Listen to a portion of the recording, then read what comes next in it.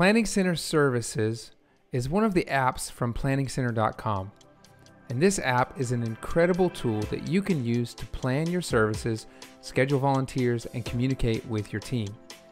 In this video, we're going to look at how you can most efficiently import songs into a service.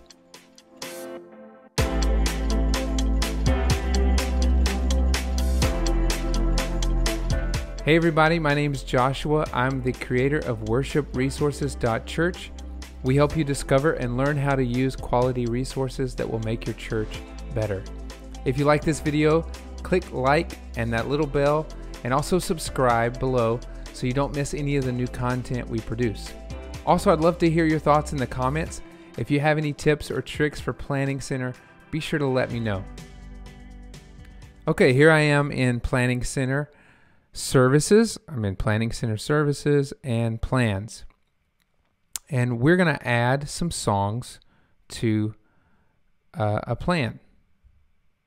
So I'm going to go ahead to October 4th. Okay, so now we're going to add some songs to our service. Now I've used a template here to get me started. This is a template of our service, typical service. You can watch another video to see all about templates. But let's say first I want to change this header. I want to change it to just music. So now I have this header. Now I want to add some songs under music. Okay, so I'm going to click. You can click this add and click song. That's one way to do it. You can also click the S on the keyboard. It's a shortcut and it will pull up your new songs. And one other cool thing is you can click song and you can drag where you want the song to go. There we go.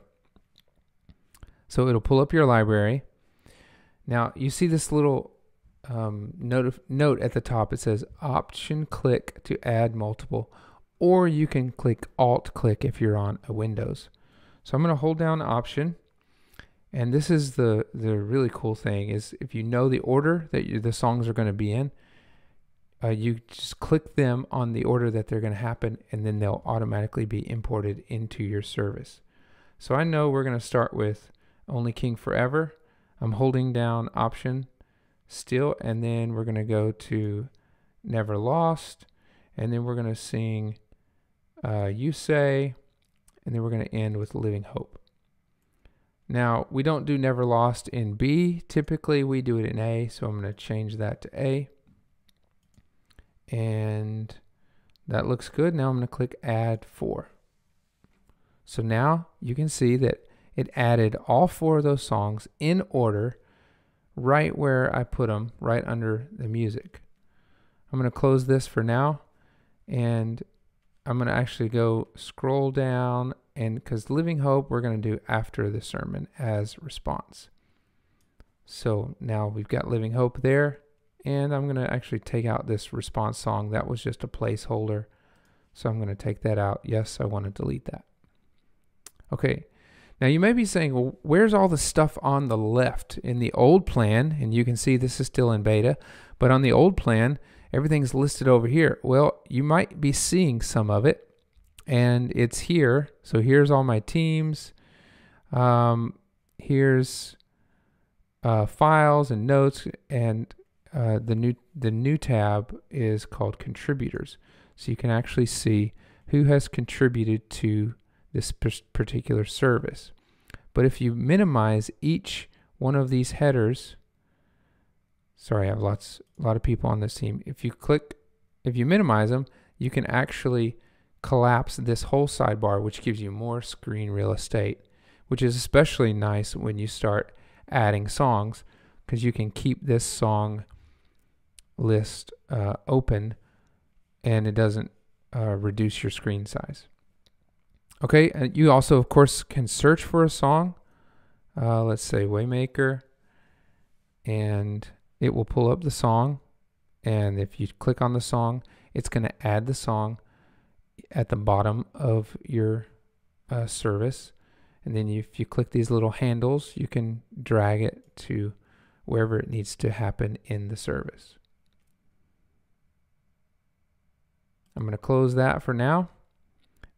And now you see some quick ways that you can add songs pretty quickly into your service. One more thing before we go, and I'm going to click Add Song here. Maybe you want to see the most recent songs. This little calendar will be very helpful. So this is basically in order, so you can sort them by title, or you can sort them by when they were last scheduled. Okay, and that I use that feature all the time because I don't want to do too many new songs back to back, so I want to know what we've recently sung so I can add them to the order. Okay, I hope that was helpful to you. If you have any questions, be sure to put them in the comments. And if you have any tips or tricks about Planning Center services, let us know, because we're always excited to learn new ways and faster ways that we can create services in Planning Center services. If you haven't yet, go to worshipresources.church to check out all the free and inexpensive resources we direct you to. We are here to help you discover and learn how to use quality resources that will make your church better. So I hope you'll check out worshipresources.church today. Thanks for watching, everybody. God bless.